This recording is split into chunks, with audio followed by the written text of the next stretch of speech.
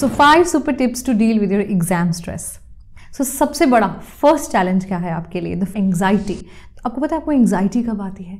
जब आप बहुत ज़्यादा फ्यूचर के बारे में सोचते हो, अपने रिजल्ट से आप बहुत ज़्यादा बाउंड हो, आपको अपने रिजल्ट्स को अपने परफॉर्मेंस से अलग करना है.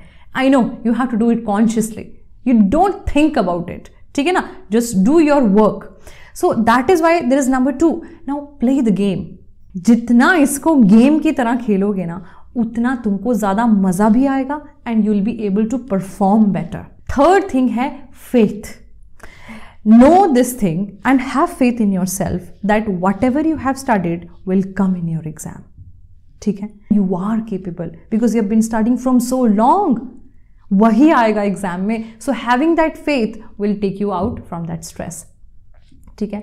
Number 5, to have faith, I know sometimes it is very difficult to hold on to that. You need to do breathing exercises. थोड़ा योगा, प्राणायाम, मेडिटेशन अगर आप करोगे तो बहुत ज़्यादा बेनिफिट्स हैं इसके. At least 20 minutes a day you should meditate, right? And last but not the least, listen to the music.